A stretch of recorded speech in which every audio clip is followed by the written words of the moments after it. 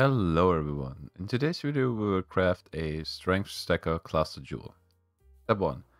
Buy an item level 84 plus large cluster jewel with 12 passives and an added small passive skills grant of your choice.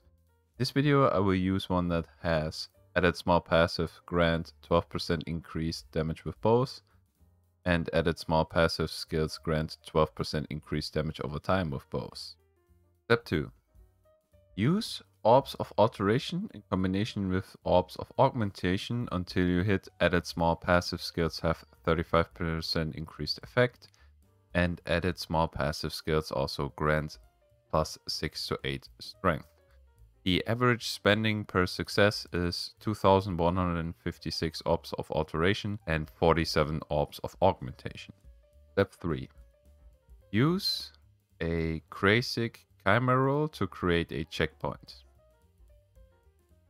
Step 4. Use a Regal Orb. We are looking to get added small passive skills also grant to maximum life. Regal Orb. If we regal a suffix, just use an Exalted Orb. If we regal a bad prefix, use a Ferric Lynx Alpha. Do that. If you remove the good prefix, use the imprint and restart the process. In our case, we have to use imprint. We have to re-imprint and start again. If we get a bad prefix and suffix, we have to try to annul it off. And if we remove one of the good mods, we have to use the imprint again. So in our case, we have a good suffix now. I would just slam an Exalted Orb on it. And we got 4 to 7 to maximum life.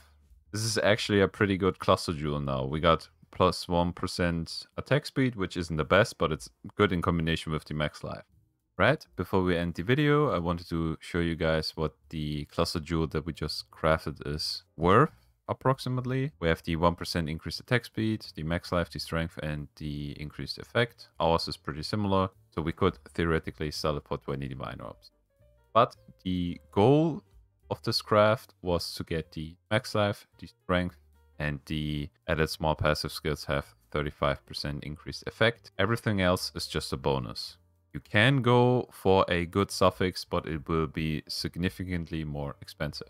Alright, that concludes the video. I hope you guys found it informative. I wish you good luck with the craft.